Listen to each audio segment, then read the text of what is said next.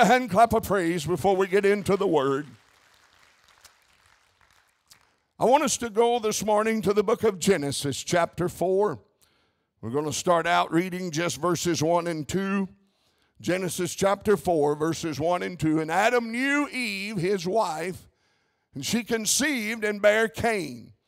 And she said, I have gotten a man from the Lord. And she again bare his brother Abel.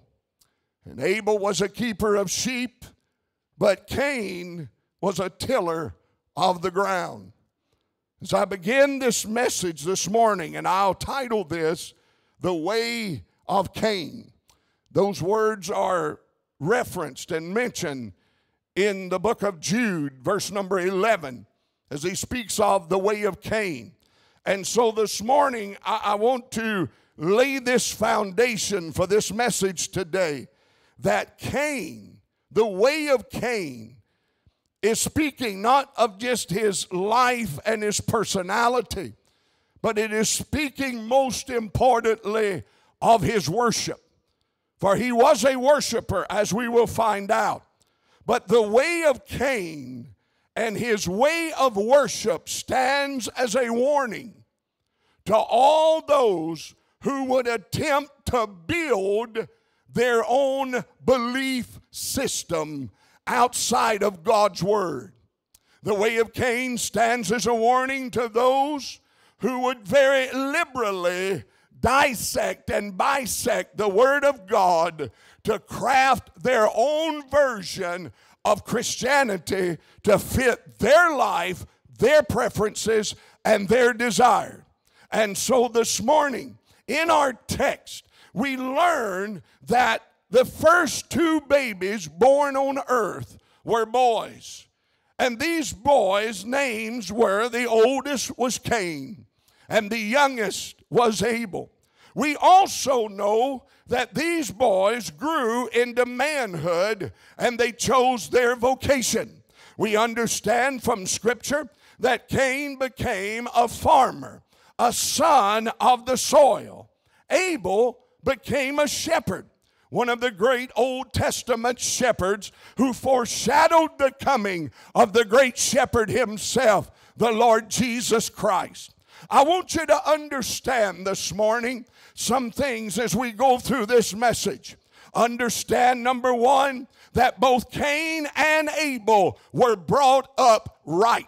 They were not raised in an atheist home. They were not raised in the home of infidels and agnostics that did not believe in God nor know God. They were raised in a home and taught that there was a God, and that sin was an offense to God, and that it was also their duty to come before God and to appear before God. They had both been taught by their mom and dad, Adam and Eve, that they were to approach the gate of paradise there in Eden, and where the flaming sword and the cherubims were. They had been taught from children to come before the cherubims and the flaming sword and to meet God. No doubt growing up, they had watched mom and dad do that many times. So the worship of God was not foreign to these boys. They were not ignorant to His ways, to His requirements, or to His will. They had been taught by mom and daddy to not come empty-handed before God. They were to approach God at all times with a sacrificial offering. They knew this. God was not a mystery to them. He was not some unknown deity to them, but they had grown up with God all of their life. They were living in the closest thing to a Christian home on planet Earth at that time. Their mom and dad had seen the highs and the lows of sin and what it could do. And so therefore for Cain, for all of his faults, he was not an atheist. I know we think of Cain and we label him as we know the first murderer upon earth, but we want to label him like a Satanist or some kind of sadist, and a one that just did not know anything about God. But nothing could be further from the truth. He was a conscientious man. He was a religious man. He was a man that knew God, and in his own way he approached God. You say, well, how do you know that, preacher? He made of him and his brother, it was Cain that made the first move to God. That's what the Bible said. Let's read it in verse 3. In the process of time, it came to pass that Cain, who? Cain, not Abel, but Cain. Cain brought of the fruit of the ground an offering unto the Lord. So here is Cain. He's not anti-God. He's not anti-worship. He's not anti-giving. He gives that which he has labored abundantly for. He gives that which cost him dearly. He gives it unto the Lord. And on the surface of that, we would say, well, that seems fine. That seems good. Cain is now approaching God. He has brought the fruit of the ground as his offering. He's brought beans and melons and tomatoes and flowers. And if any of you want to reciprocate like Cain, I'm not God, but I'm the pastor, and I'll take it. Hallelujah. Beans and melons and squash and all of it. Just bring it on. Brother Ernie blessed me with some tomatoes this morning. You're not getting them all. Praise God. Listen to me. Amen. He understood. He had a concept of God. Let's not label him as someone that was hardened to God and somebody that hated God. No, sir. It was after Cain brought his offering that then younger brother Abel brought his offering also. Let's read that in verse 4. And Abel, he also brought, we don't know how long it was in between Cain's offering and Abel's offering. We know from Bible history that these men are somewhere in their 30s, 40s, years of age, the age of worship, time for them to do their own worshiping. Young people, there come a time you'll outgrow mom and daddy's worship. You'll have to have your own covenant with God. You'll have to have your own relationship with God. You'll have to build your own altars. Mom and dad's altars are not going to always suffice you. You're going to have to be able to build your own altar and worship God yourself. Can you say amen? And so the Bible said that Abel, he also, being a shepherd, brought of the firstlings of his flock and the fat thereof. He brought a lamb without spot or blemish. I want you to understand this. Here is one brother that has brought his offering to the Lord. It is the fruit of his hands, the fruit of his labor, his sweat. And if you're a farmer and a son of the soil, you know how hard and difficult it is to cultivate that fruit, that crop, and bring it out of the ground to maturity. And so Abel brought that which cost him a lot. It cost him a lot of sweat equity. It cost him a lot of time. But here on the other side, his old brother Abel, Cain has brought all of that. Brother Abel goes out, and no doubt he builds that altar out of stones. He gathers the stones and he piles them up. He collects the wood and he puts on the stone. He gets the fire going, and then he goes out to that flock. There's nothing, hear me now, there's nothing any more dear to the heart of that shepherd than his flock. There's nothing in it. He'll give his life for that flock. He'll defend that flock to the very ounce of his being. I want you to understand the weight that was upon old brother Abel when he goes out to that flock and he carefully selects that little lamb without spot or blemish. He looks up into those big innocent eyes of that little lamb he's carrying in his arm. He brings that lamb before the altar, and with tears streaming down his cheek, he sets that lamb down before the altar. He pulls out his knife and swiftly he cuts the throat of that little lamb, and he watches the blood spurt out, and he watches that body twist and convulse until it lays silent in a pool of blood. And with tears streaming down his face, he picks that lamb up and lays him upon that altar dedicated to God, and he lets this fire do its work, and he smells the burning of that lamb. He watches the smoke go up to God. His heart is broken. It is a terrible and a dreadful thing. It's a terrible and a dreadful way to approach God. But ladies and gentlemen, sin is a terrible and a dreadful thing. We've made light of sin. We've reduced it. We've covered up the horrors and the hideousness of it. We've hid the awfulness of it. But sin in its barest form is horrendous, horrifying, terrifying, a terrible and a dreadful thing. I want you to see this morning, over here is Cain with his altar laid there with all of the fruits of his labor. Over here is Abel with his dead lamb that he's offered. Say, how do you know he killed the lamb, Pastor? You can't get fat out of a lamb without killing him. You've got to offer it up, ladies and gentlemen. There had to be blood shed. Here's Cain in his way over here. Here is Abel in his way. Diametrically different. You've got two worshipers. I want you to see that today. They've both been raised in the same house. They've both been raised by the same parents. They've both been taken into the presence of God. When one went, the other one went. They've both been taught about the gospel of God. Yet one offering is accepted and the other is rejected. Notice verses 4 and 5. And Abel, he also brought of the firstlings of his flock and of the fat thereof. And the Lord had respect, had approval. He okayed. He accepted Abel's offering. It was a good smelling savor in the nostrils of God.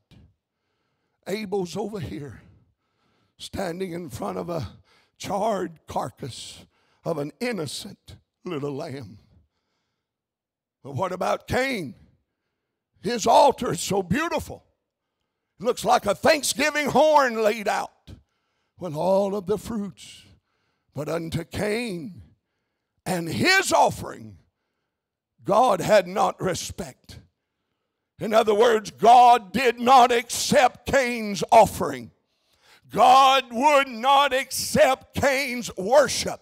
It was not that God was rejecting Cain. It was that God was rejecting his worship. Ladies and gentlemen, if you cannot worship in purity, we will not be accepted of God. God is a spirit, and those that worship him must worship him in spirit and in truth. We cannot come to God in our own way, under our own guise and our own determination. Why did God reject Cain? It wasn't because he hated watermelons and cucumbers. It was because he would not accept Cain's way of worship. And Cain got angry, super angry. He was very wroth, angry. His countenance fell. The blood drained out of his face. God accepted one. Abel's worship is accepted. Cain's worship is rejected. Why?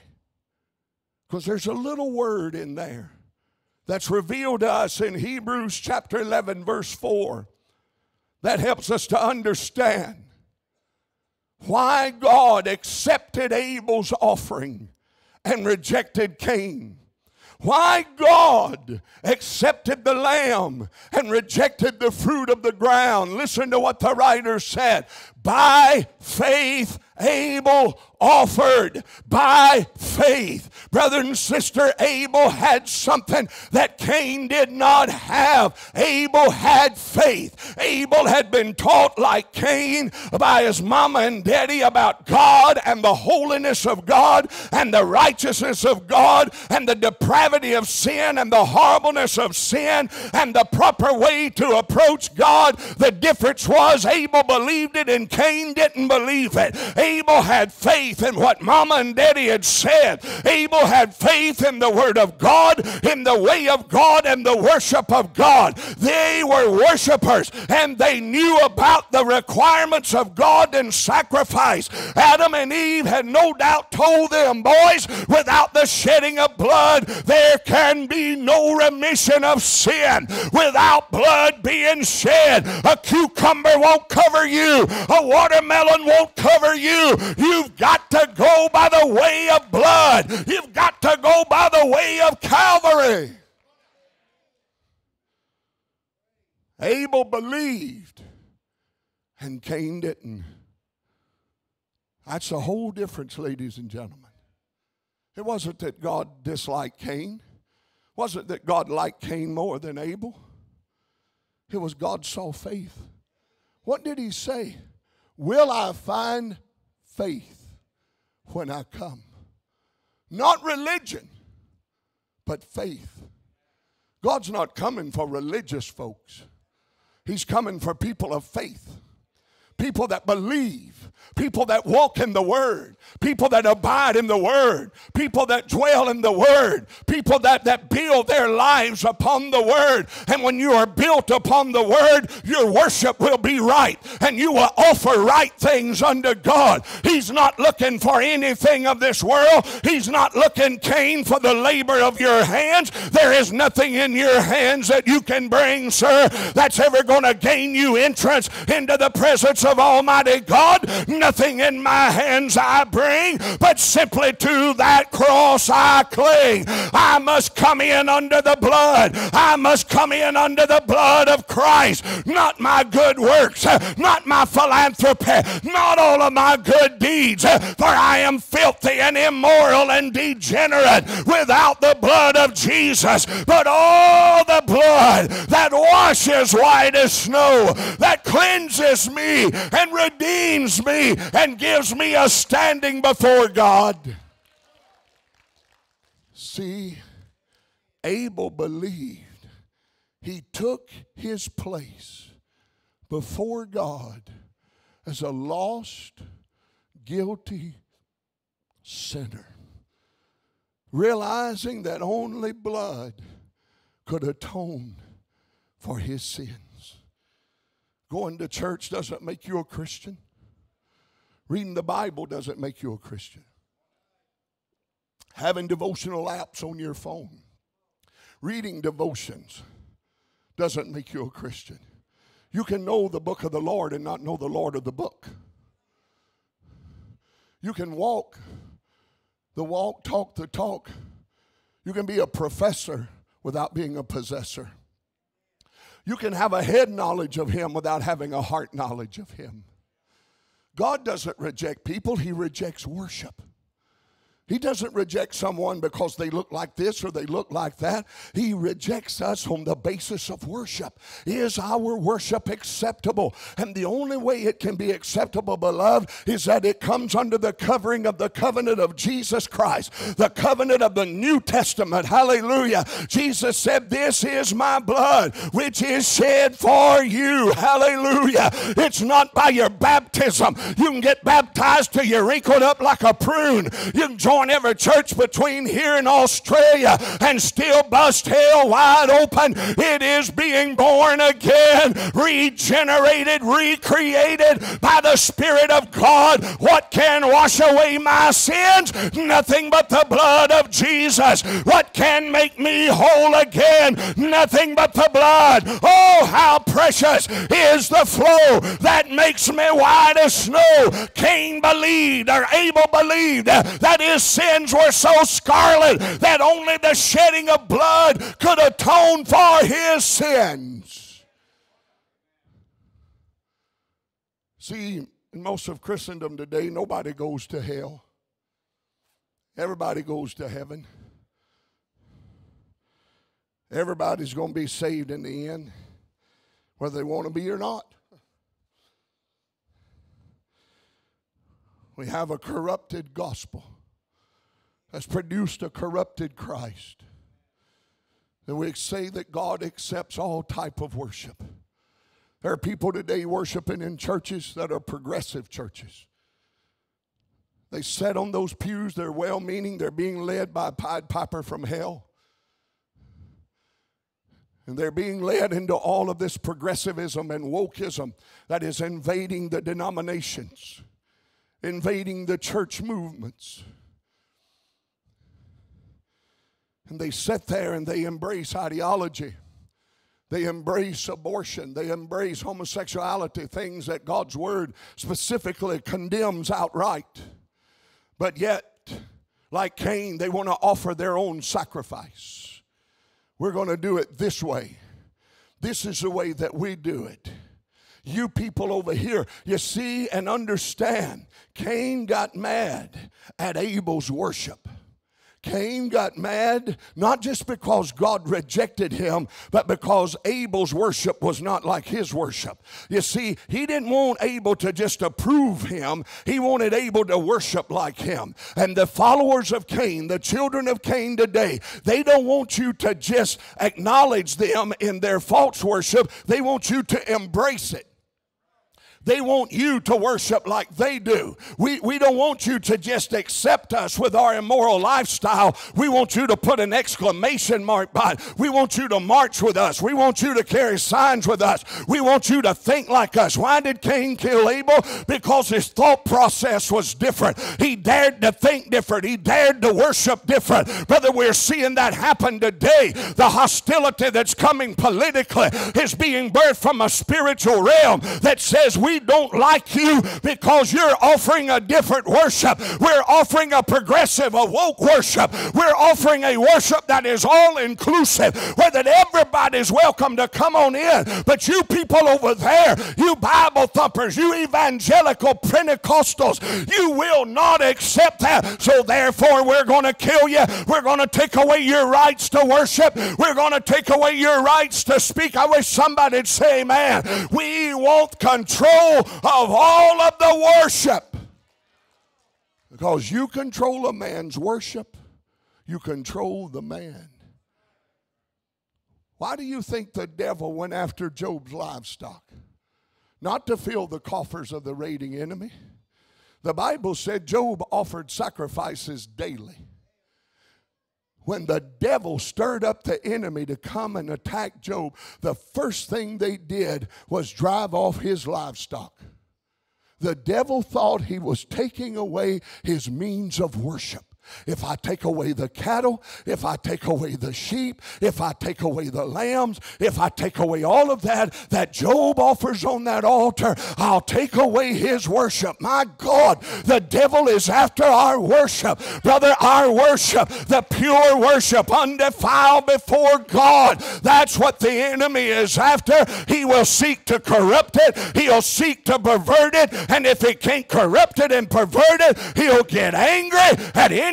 They'll threaten to kill Supreme Court justices. They'll threaten to bring hell down on you because you won't line up on their side with the works of the fruit of their hands, and you stand opposed to them, and it will not be accepted.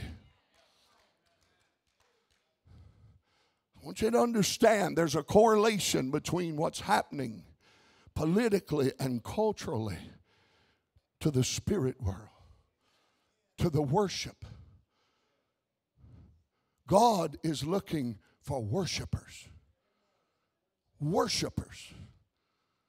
And that's what the devil's after. Because worship is our means of communication with God. You hear me?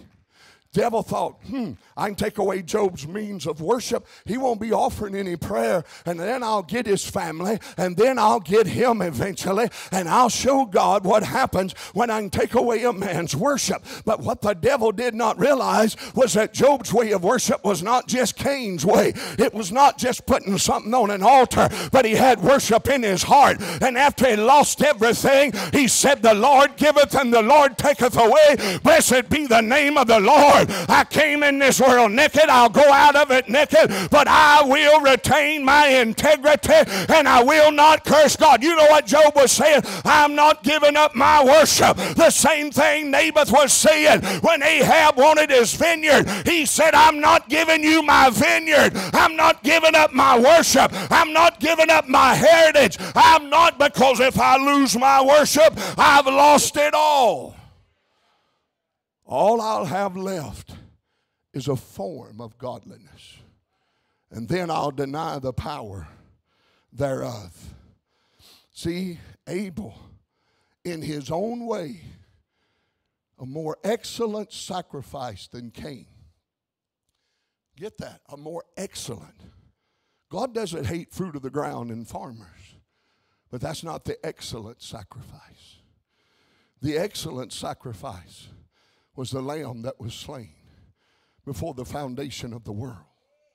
The excellent sacrifice was, there's no other name given under heaven among men whereby men must be saved except through the name of Jesus. The excellent sacrifice was, whosoever shall call upon the name of the Lord shall be saved. That was the excellent sacrifice. Cain offered that which was earthly, and it was of the earth, had its roots in the soil. Where did man, my God, somebody hear me, where did that come from? That fruit came out of the ground. Where did man come from? He came out of the ground. He was offering worship of himself, and God said, I'll never accept that. I'll never accept your tainted worship. I'll never accept carnal fleshly worship that will not walk in my word and come the way I say. I will reject it every time. But if we'll come covered under the cloak of the blood of Jesus and realize I'm lost and undone without God or his Son, our offering will be accepted. He obtained witness that he was righteous.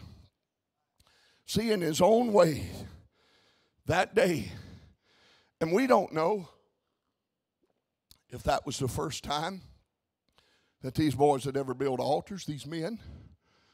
We don't know if that was the first time that Abel had slain a lamb. We just know it was this time that was the breaking point. And in his own way, Abel was displaying faith. He was looking down through the millennials to Calvary, and he saw another lamb slain at 3 o'clock on a Friday afternoon that died and offered his blood so that no more lambs would have to die. No more turtle doves would have to die. No more pigeons would have to die. Oh, no. Amen. He believed God. He saw heaven sacrifice for his sins by faith. He looked away to yonder home supernal, and he saw God. He saw the promise of God. He saw what Abraham saw. He saw what Moses saw. He saw what the prophets saw. Whether he believed and God counted it righteous, God will honor faith, but only true faith. God doesn't honor all faith. He only honors true faith. Hear me now. I'm closing. Cain knew. These boys, only 2 boys here. There's others. There's others there. They're not the only ones. There's not just those 4 with Adam and Eve and Cain and Abel. They've got sisters. They've got other brothers. But these are the 2 oldest. These are the 2 that are to lead the way. These are the 2. You want to know where the world's first false religion come from? It's right here. The way of Cain. It's God's way versus Cain's way. It's God's way of blood versus Cain's way of offering. Abel acknowledged he was a sinner, and he hid himself under the blood of that lamb. But not Cain. No, sir. Cain said, I'll not go that way. He drew the tattered fig leaves of self-righteousness about him, and he said, I'll worship my own way. I will offer my own offering. He rejected salvation by the blood. To Cain, a blood salvation was offensive, disgusting, dirty, as it is to most of the nominal Christian world so-called today.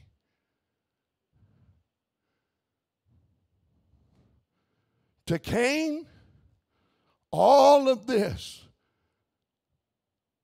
the shedding of the blood, the killing of an innocent lamb,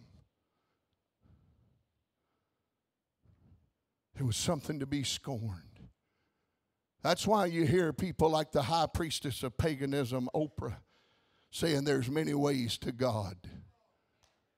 Hello?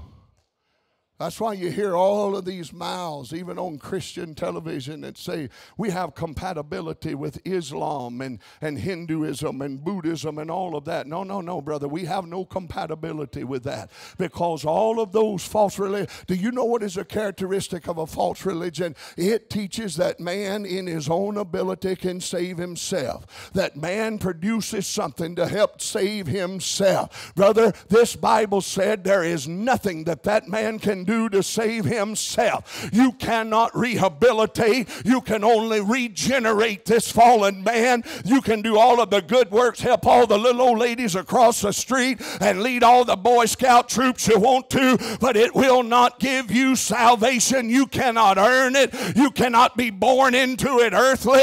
You cannot adopt it as a heritage. We all must come. Listen, some came through the fire, some came through the flood, some came through the water, and others came through the mud, but they all came through the blood. Hallelujah. There is no substitute. Brother Cain grabbed his tomatoes, he grabbed his fruit, and he said, my way is better. God, look how beautiful my offering is. The glow of the red tomatoes, the ripeness of the melons, the fragrance of the flowers, the green of the cucumbers, the squash, the okra, all of it. God, it's so beautiful. I've washed it. I've cleaned it. I've grown it with my own hands. That's why it's not acceptable, Cain.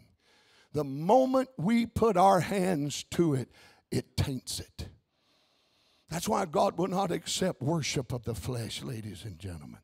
Cain was saying, but my way is so much better. My way is so much prettier. My way is so aesthetically pleasing. Everybody will accept my way. Your way is death and blood and stench and smell. Look at you, Abel, you're bloody. You've got blood all over you. You killed that innocent lamb. He said, my way is no death, no blood, and no sacrifice. He came his own way. Just like a lot of folks are doing today. Sat in church, we hear the word, and we live like we want to live. Cain's way was a way that seemed right to him and all his spiritual children ever since. I'm doing it my way. My dad was out west many years ago. Come on, Sister Bethany. I was talking to a gentleman. They were fishing one day on the river. He met this guy, began to talk. Subject came to religion. My dad told him his son was a pastor back in the South. So they were talking about it, and the guy said, oh, man, he said, I got the best thing going. He said, I got the easiest thing going. I said, what is that? He said, I'm a member of Armstrong, Worldwide Church of God. He said, I send them $20 a year, guarantees my salvation in heaven. He said, I can live like I want to, do what I want to. All I got to do for $20 a year, just keep my membership up. It's hard for me and you to believe somebody's that deluded. But they are. You know why? Because the flesh is always looking for the easy way out. We're always looking for what we can do to get by, but yet still give us the promise of the big payday. Daddy said, you serious? He said, oh yeah. He said, every January I send it in. I get that magazine. I don't even know if they're still doing that, if Worldwide Church of God, not to be confused with the Cleveland. Now this Worldwide, this is a cult. This is false God. Armstrongism, it was called in the day. Send a lot of people to hell. He said, I'll take my way. But it's a way that's totally rejected by God. Put that last screen up. See, there's only two ways to God. There's the way of the cross, and there's the way of Cain. Everybody that doesn't go the way of the cross is going the way of Cain, whether they realize it or not, whether they admit it or not. There's only two ways, folks. You're either in or you're out. You're saved or you're lost. Heaven or hell. That's it. That's it. One way leads straight to heaven, and the other way leads straight to hell. What happened to Cain? He walked out away from true worship, and he started a spirit of false worship and false religion, and man gobbled it up. And they've been following it ever since. But Jesus said, narrow is the way. Straight is the way. Few there be that find it. You know, you never read in this Bible of heaven having to enlarge itself. The city, 1,500 miles square high. Never read of that enlarging. But you do read in the book of Isaiah, I believe it is, it says, hell hath enlarged herself to meet thee at thy coming. In other words, there's so many people going to hell. Hell is full and running over. But heaven, there's still room. Though millions have come, there's still room for one at the cross. At the cross. When we realize, God, I can't go by my way. Can I tell you, God's not really interested in what we think about salvation. He's very dogmatic. He's very Christmatic. It's His way or no way. It's what the book says. Are you going to be lost? Jesus said, many will say unto me in that day, Lord, didn't we cast out devils in your name? Didn't we do all this kind of stuff in your name, miracles and signs and wonders?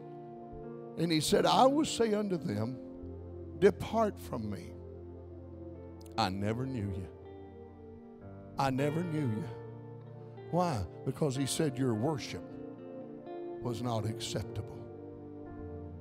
Doesn't matter how talented you are, how pretty you are, how handsome you are, what kind of aptitude you have spiritually or mentally. The main thing is my worship pure before God? And only you can answer that.